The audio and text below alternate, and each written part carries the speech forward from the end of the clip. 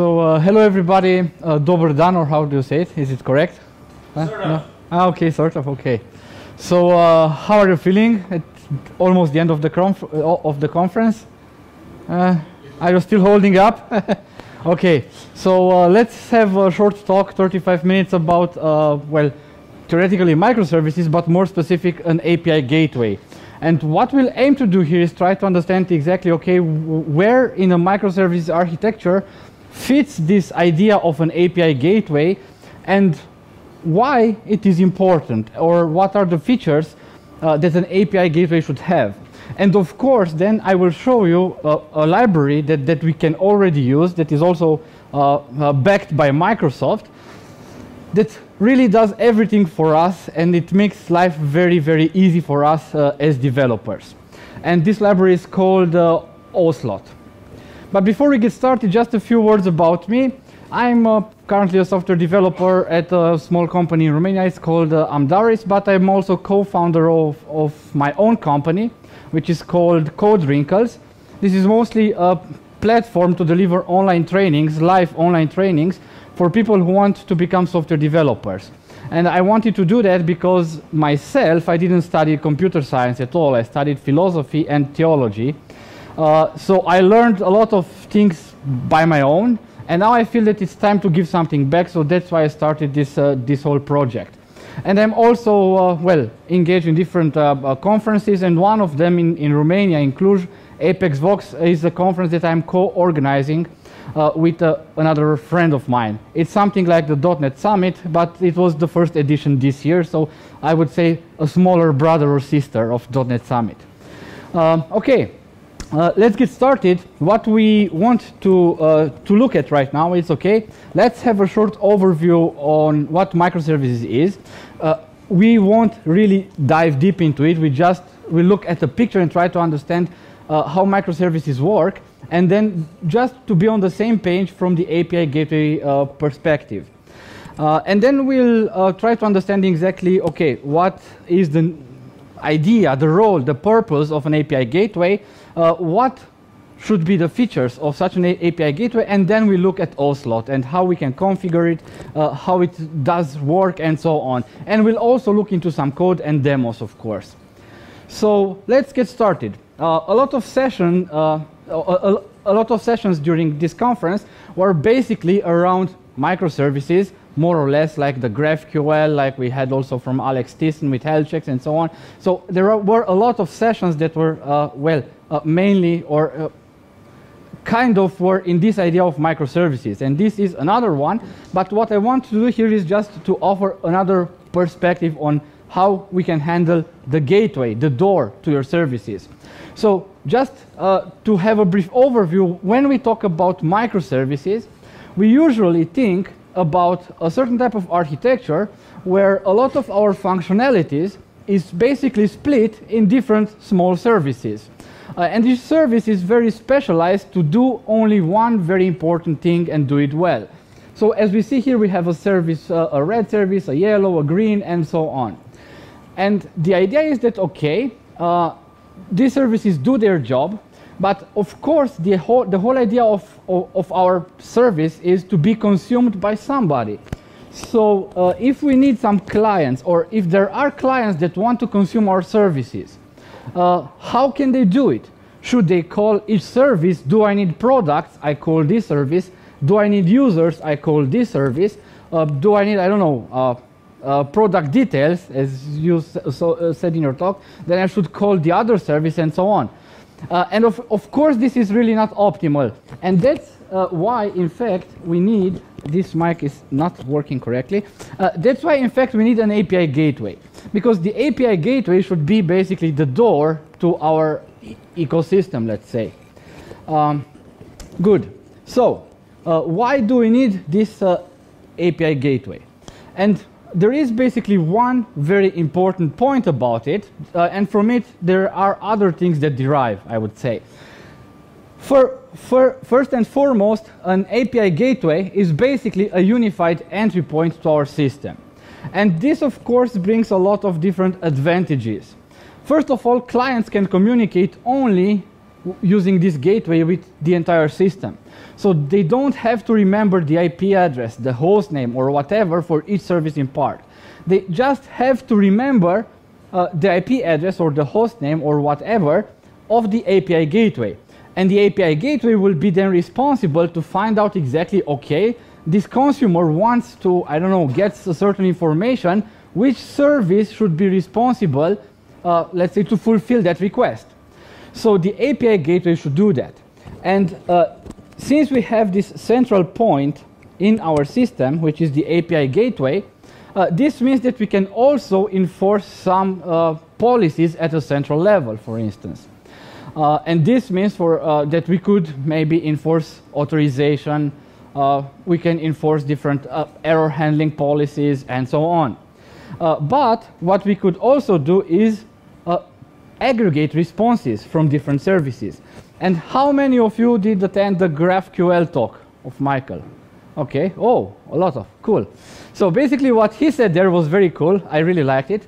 But what I want to tell you now is that we have also a REST way of aggregating or stitching schemas, as he said. And this is what is called in Ocelot response aggregation. And what this actually means is basically that, okay, I make a request, and to fulfill that request, maybe I need information from different services. Then we can configure this in the API gateway, and the API gateway will be then responsible to fetch the information that it needs from each of the services, and then create the response and send it back to the consumer. So the consumer would not need to make 3 different calls to get the information that it needs. It only can make 1 call, and this should be enough. So this is also very, very important. And then we have also, for instance, centralized caching we can implement there at the API gateway level. So as a summary, what should an API gateway do? First and foremost, it should proxy requests. This is, I would say, the most important role of the gateway. So a request comes in, the gateway says, hello request, okay. What do you want? Do you need users, products, catalogs, whatever? Then the gateway should call the specific service and say, hey, I have a request that needs, I don't know, a few users. So the service provides the user, and the gateway basically sends the response back. A gateway for more advanced scenarios where we deploy our services, I don't know, maybe in Kubernetes clusters or using Azure app services and so on, the API gateway should also be able to perform service discovery. What does this mean? It means that, okay, when a request comes in, maybe we cannot define from the beginning the reroutes, and we will see exactly what reroutes are, because things might change when we have our microservices deployed in that way. So in this case, we can configure, or a gateway should be able to be configurable to get the information or to discover, to know exactly where to look for a certain service when it needs it. Then there is another very important point that an API gateway should do, which is header transformation. And that is really, really important, because if all requests come through the gateway, and in the gateway we enforce some central policies and authorization, authentication, and so on, this would of course mean that the gateway should send also to the services some basic information about, okay, what happened at the gateway level. Was the authorization successful, and so on. And in a lot of cases, headers are a very good place to put some information so that services can consume it and know exactly, what happened and where, and what happened when the request initially arrived to the gateway. Then, of course, the gateway should be able to load balance requests. It should be able to do authorization, of course. And it should be also able to implement rate limiting, or also called throttling, because, we don't want, to have our services abused. So the good news is that, okay, it sounded like a lot of things that we would need to do, but in fact there is this great library which is called Ocelot, and this library basically implemented or created an API gateway. And the very cool thing is that we see here there are a lot of features that we talked about, and everything that is mentioned here is something that Ocelot can do, and even more than that. So when we think about all these things that we mentioned here, we would imagine, or at least I was imagining, probably I will need to do a lot of coding there. But the good part is that basically with Ocelot, in simple or medium complex scenarios, you basically just don't have to write any code at all. Because most of the things that we do or in Ocelot, we configure it via a JSON file. And we will look into it just in a minute. So just to ramp up, what Ocelot does, among other things, it aggregates requests, or responses, sorry. This means that basically, as said, when a request comes in, if it needs more information from different services, Ocelot can get it. It can do authentication and authorization, it can do header transformation, it can do rate limiting, it can do caching, service discovery, and it's very easy to integrate with Kubernetes or Service Fabric. And what I really like about Ocelot, that I discovered only, well, a few months after I started to work with it, is that it's basically also easy to extend. And how? Well, Ocelot, as we will see, is not it is nothing else than a bunch of middleware through which all requests go, and then responses go also through that pipeline once again when they are sent out. And the idea is that we can, at any time, place our own middleware there before the Ocelot middleware. So we can do our own logic on each request.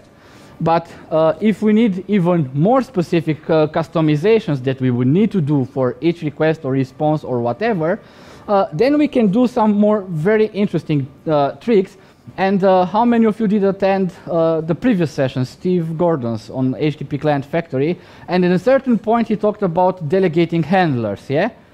You remember that? Now, you can create your own delegating handlers and add them to the HTTP client that Ocelot basically creates. So this means that besides the configuration that you can do by yourself only in a JSON file, basically this means that well, you could extend the functionality with whatever logic you needed. And this is, from my point of view at least, very, very powerful. So now let's look a little bit on how Ocelot works basically under the hood. Let's imagine that we have here some services like service 1, 2, 3, and 4. And we have, of course, a request that comes in, and at a certain time there will be a response. Now the request, it hits, of course, the API gateway. And what it basically does is that Ocelot consists, as said, of a bunch of middleware. And each request is then sent through each middleware that Ocelot provides. And we'll see exactly that depending on the configuration that we make or the features that we want to add, basically more and more middlewares are added to this pipeline. The whole idea of this passage of each request from one middleware to another is to take the request, to look at the configuration and make the request look exactly like it is described in the configuration file. And when this happens, the request then arrives at what it is called this request handler middleware or request builder middleware. And this is the last Ocelot middleware in the pipeline. The importance of this middleware is as follows, because what happens here is that what Ocelot actually does, it creates, well, a clone, let's say, of the request that came in and sends that request to the service. Then the service sends the response, and then this middleware generates the response to that request that was initially coming in and sends it again backwards through the middleware pipeline until the response then gets sent to the consumer. So this is basically, a very high overview of the design of Ocelot. So now let's look at the features. This tablet is not displaying the time anymore, by the way. Okay, let's look at very few features of Ocelot, which are very, very important. And the first one is the configuration. How do we configure Ocelot? And the configuration theoretically is very, very easy because, as said, we just configure it via JSON. And there is a file which needs to be called ocelot.json for now. It's like that in Ocelot. And it basically has two JSON objects, a reroutes array, which contains an array of reroutes, and we will see in just a second what reroutes are. and a global configuration object where you can configure some global configurations like the base URL, service discovery if you need, console if you want to store this configuration in some other places, and so on. So things that are globally for all or for the entire infrastructure are usually done in this global configuration, but most of the features that we'll be using are usually in the reroutes. And theoretically, as said, this JSON document seems to be very, very easy, but it can get even messier because Ocelot has, I don't know, more than 50 different features, which means that basically for each feature we would have something like a JSON property or array here to define. So of course that with as many new features that we want to add to our gateway, also the configuration file or the complexity of the configuration file will grow. And eventually, if you want to use really all features that are in Ocelot right now, well, it doesn't fit even on a PowerPoint slide. There are really a lot of them. Basically, this here, you will also get the slides and you can take a look, but it's also on the Ocelot documentation page, which will be shared with you. These are basically all the Ocelot configuration options that we have right now, or that Ocelot supports right now. Good.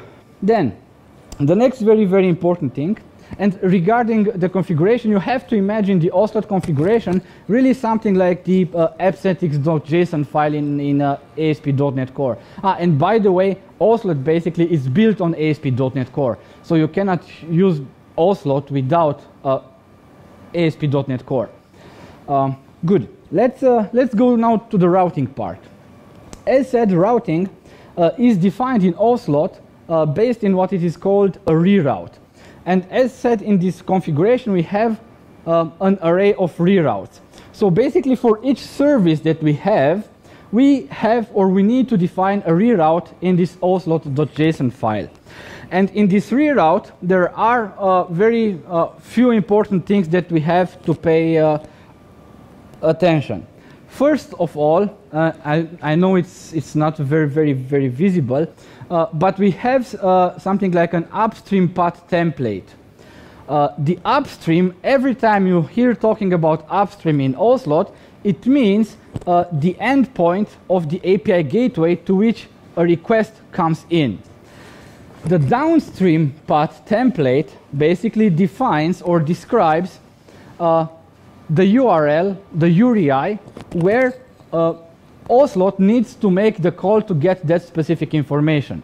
So once again, upstream path is the URL that clients use to call the API gateways, and the downstream path is the resource that the API needs to call to fulfill that request.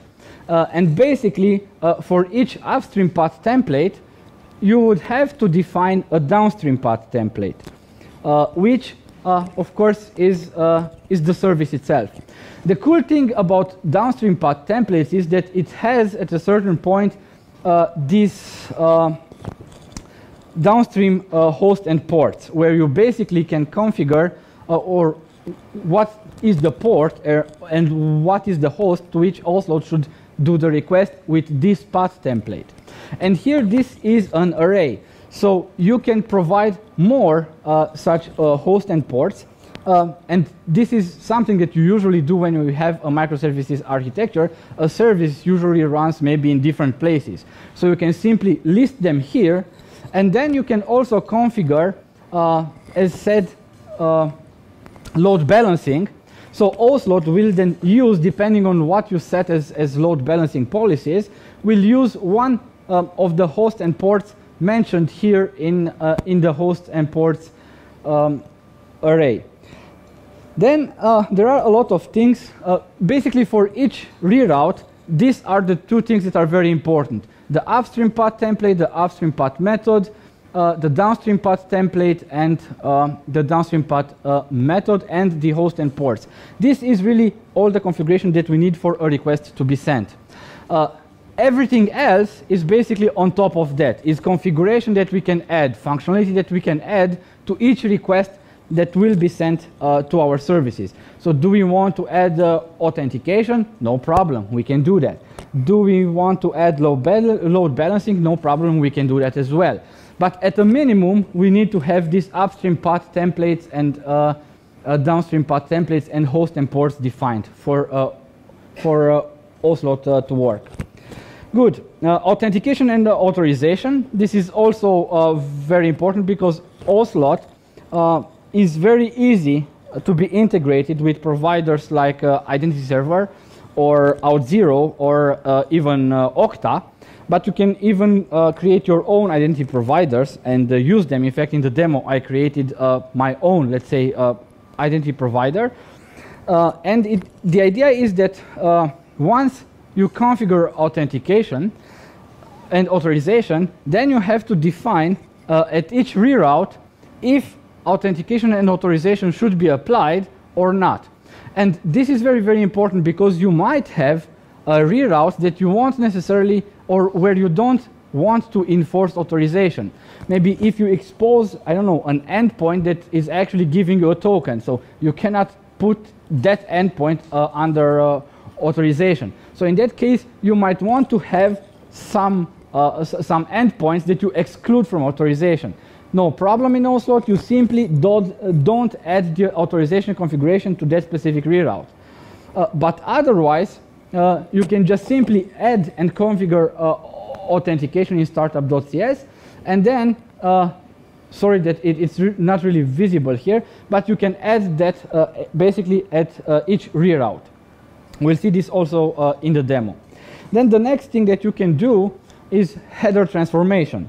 So basically when a request comes in, Ocelot can do a lot of things, and it can also add headers to that request. And one scenario that, for instance, we were using on the project that I am working on is that we take, for instance, some claims from the tokens that we receive in the headers, and we put them as headers when that request is sent to the downstream service.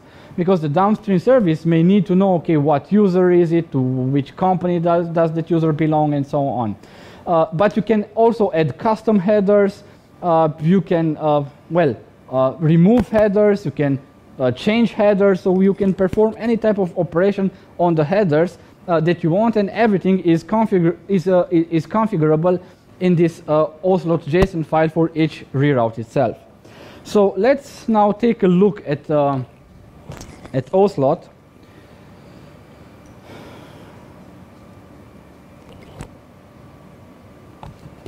Okay, what do we have here?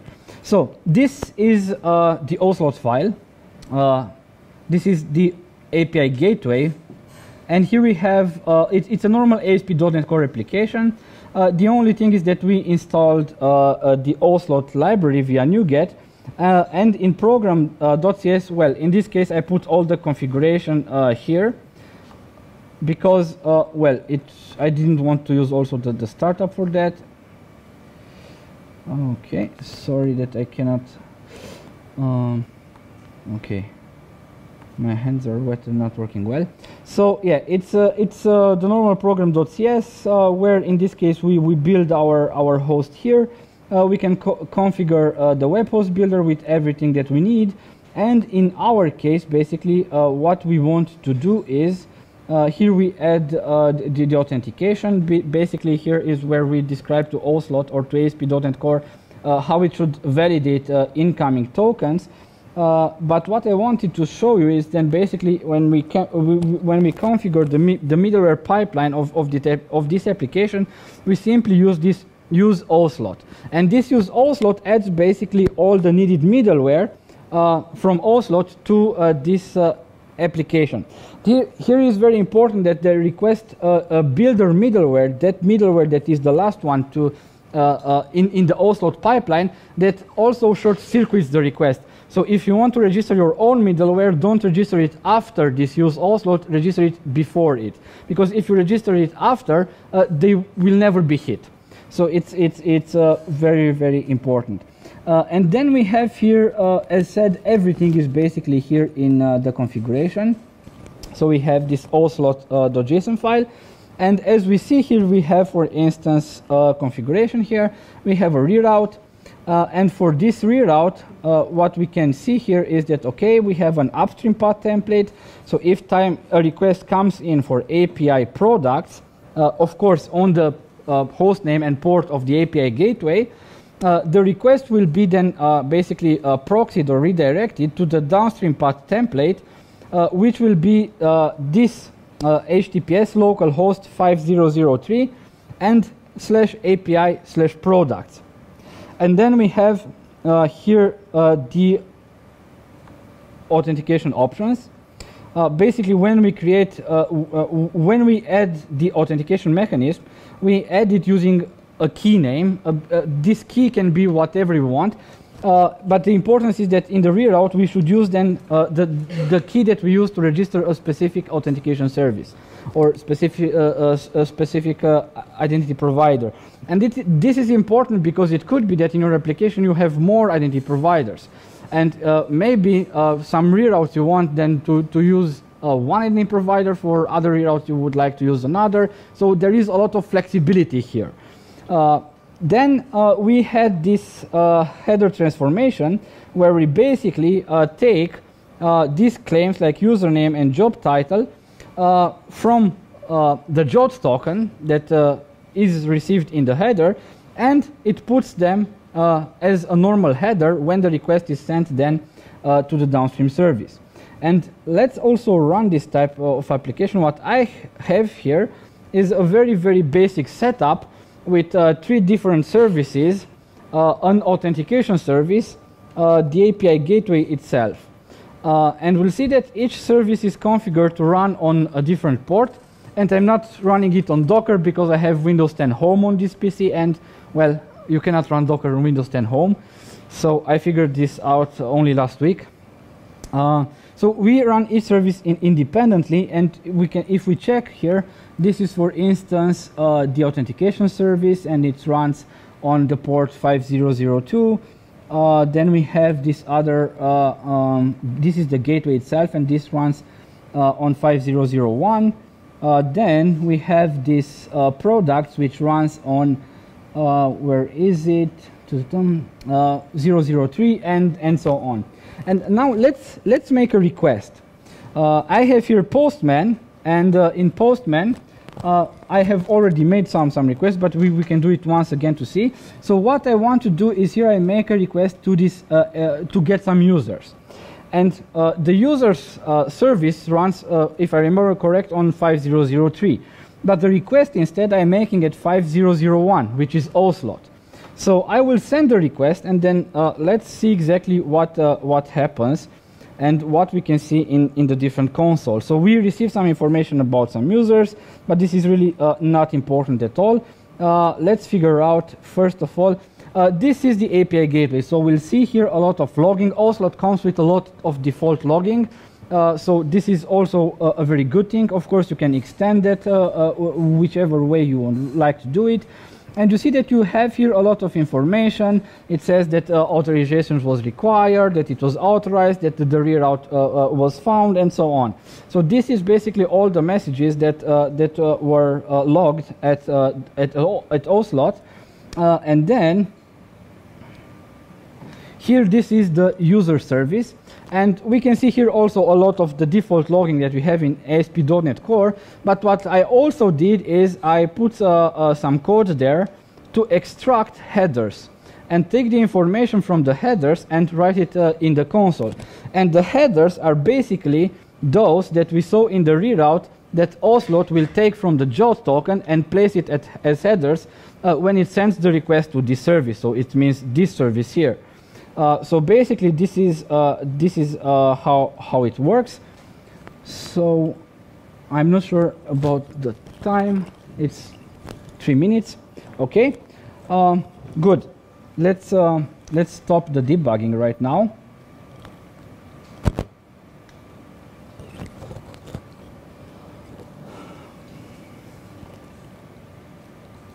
Okay. Good. So if we go to the users service, we have this controller here, and in the controller we see that it should be the first method in the controller. okay, which is this one. And what we do is basically I use the HTTP context accessor to extract the headers. And I want to extract a header that let's go to definition here, which is F12. So I basically using okay, these are in the field. These are some constants. So I want to extract the header username and job title. So in the initial request that I sent here, if we go to headers,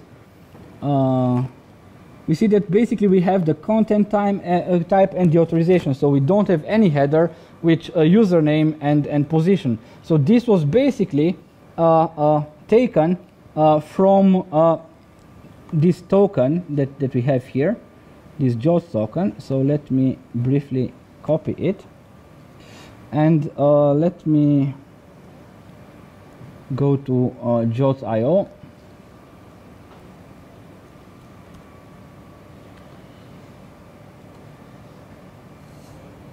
Okay, and okay.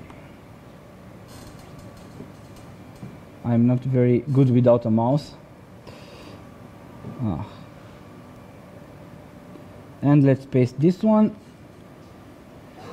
And we see here that we have this username and this job title that is basically on this JOT token. And Ocelot takes these claims and adds them, as we showed earlier, to the headers only by having a very, very simple configuration in Ocelot. And if we look once again, this is basically the part that does it. So it simply says, okay, we want to add some headers. Look in the claims array. If you see a header with username, then use the value to put it to this header, and so on.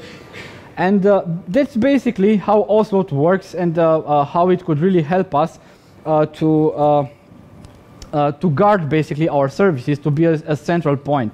And I have to say that we, the team I'm working in right now, we are basically building such a microservices architecture, and we decided from the beginning to use Ocelot.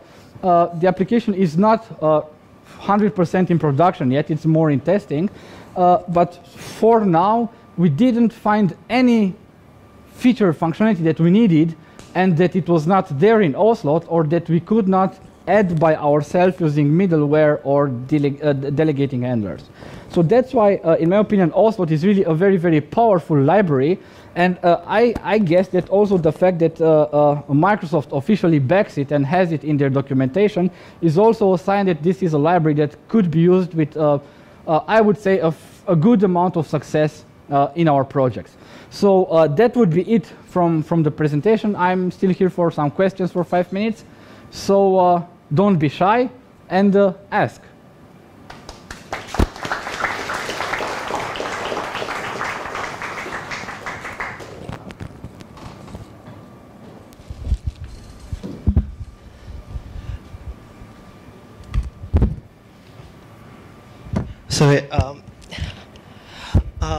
So, thanks for this talk. First of all, I would like to ask, where was the mention of service discovery running, which could be running in this? Okay. Question is there some built-in solution for service discovery inside Ocelot, or it is planning the additional code which we could extend? I hope I understood the question correctly. It's true. We didn't we didn't have time to go in this topic of service discovery. Service discovery is a feature that is there in Ocelot, and it is configurable in the global configurations part of the Ocelot JSON. And basically, you have to specify there some endpoints that will be available for the discovery, which, depending on what deployment mechanism or orchestrator you use, you would need to know, okay, what endpoint you have to provide to Ocelot for service discovery. And then each time that Ocelot will need to make a request, basically it will check with that endpoint, okay, where or which is the resource that could fulfill this specific request.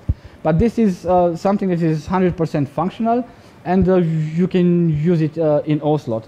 In fact, I'm sorry, I forgot to put here this last slide. because let's go back here. Basically, I put also a link to the Ocelot documentation, and there all features are really very carefully described there, and it explained how to be configured. So did I manage to answer your question or not? Yes, you did. Thanks. Okay, thank you. There's another question right over there. Okay, thanks for the presentation. Just a pretty possibly stupid question. It looks like Nginx a little bit. Could you add some words and explain the difference between Ocelot and Nginx? Thanks. Okay.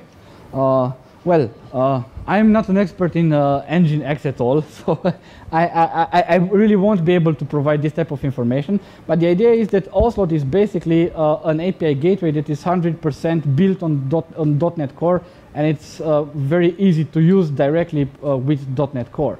While with Nginx, it's a little bit more complicated because it's not a service that is directly created for .NET Core applications. Okay, thank you. Hi, thank you for your presentation. I would like to ask a question. How does the situation with the integration testing with Ocelot look like now? And can we use test server class also? Yes, in fact, we can do that. Maybe, I don't know if we have time, but if I can open my project from work, we test the API gateway, and we do it like that. We use the test server class. We use the same Ocelot JSON file when we fire up or where we create that web host, and basically then we send requests to it. And basically, if we don't obey to the rules that we have to use when we send requests, or we miss the authorization header or a wrong endpoint and so on, everything is fully testable. So is it easy to check, for example, very transformation easy. of Very headers? easy. Yeah. Okay, thanks. Thank you. You're welcome. We have time for one last question. Then that'll be it. I take it as a no, right? So thank you very much. Thank you very much, That was Minsk, super and all cool. of you. Bye.